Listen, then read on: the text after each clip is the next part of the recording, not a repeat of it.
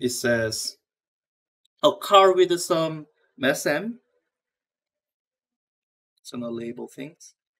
Accelerates from 0 to up. So I guess this is giving me some kind of change in velocity of that in this amount of time. What is its acceleration?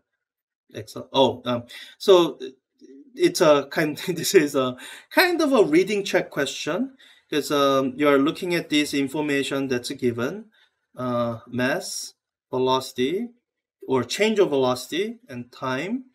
And I guess they're even going in the order. So from the information here, you can say that my acceleration is equal to the definition of acceleration, especially average acceleration, change of velocity over change of time. And if you want instantaneous acceleration, you take the derivative. I guess the only potentially challenging thing about this is it's giving you the velocity numbers in kilometers per hour, and they want the acceleration in meters per second. So there's a unit conversion involved. Let me show you a shortcut. Now, I do want to caution you that you should learn how to do this by hand. But I know that I know how to do this by hand, so I'm just going to use this shortcut as a time-saving measure, which is that Wolfram Alpha is a calculator that is unit aware. So, if I wanted to 90 divided by 13, yeah, you can do that. Any calculator can do that. But what any scientific calculator can do is figure out this answer. 90 kilometers per hour divided by 13 seconds. And Wolfram Alpha has a bit of a natural language processing that'll try to interpret what I said. So look at the input interpretation, make sure it understood you correctly. You might have understood PHYS, something else, who knows.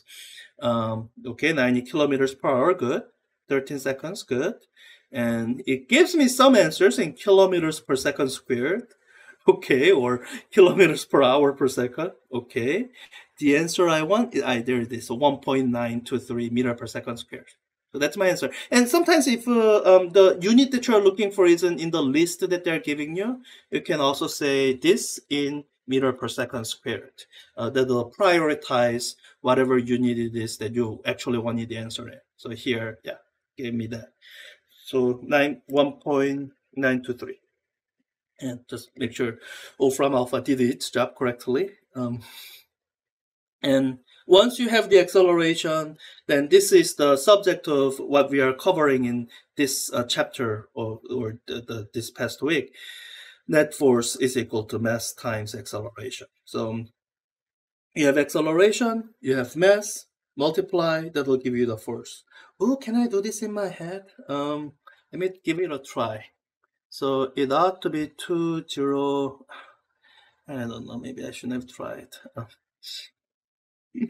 No, I think it's a 2, 1. 1. I don't know. 5. We'll give it a try, and if I got it wrong, then I'll just do it on a calculator. Okay, good. I noticed that it's 11 times that, and that's the kind of multiplication. If you learn a couple mental method tricks, you can do it in your head. All right, and